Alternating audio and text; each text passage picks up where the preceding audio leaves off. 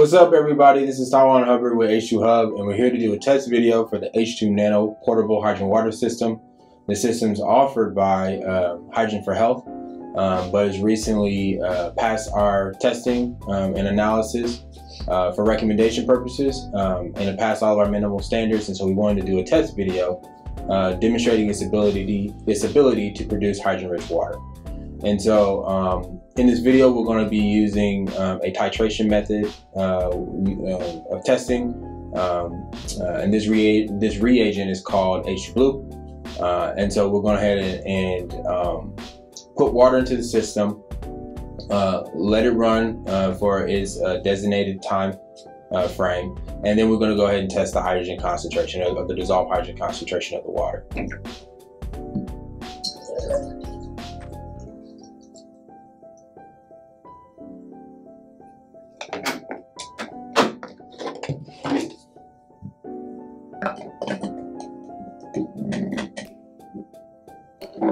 Okay, so we're running for 2 5-minute sessions, which will be 10 minutes, and then we'll go ahead and test the dissolved hydrogen concentration within the water.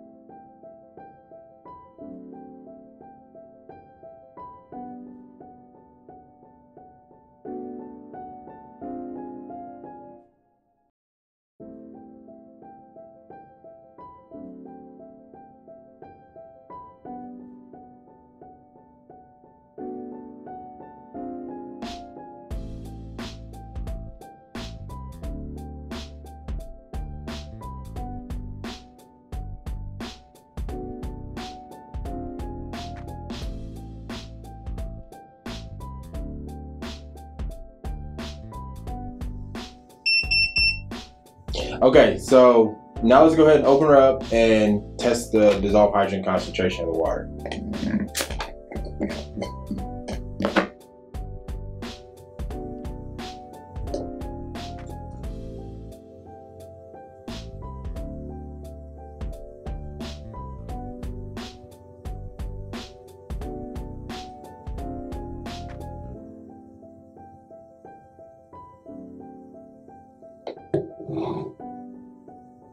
Okay, so I have my 6 milliliter sample.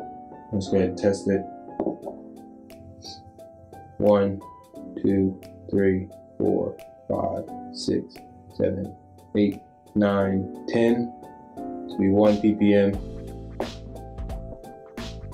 11, 12, 13, 14, 15, 16, 17, 18, 19, 20.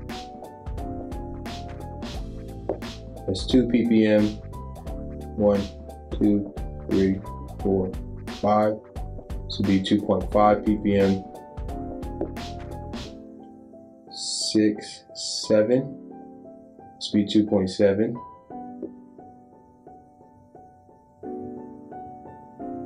8.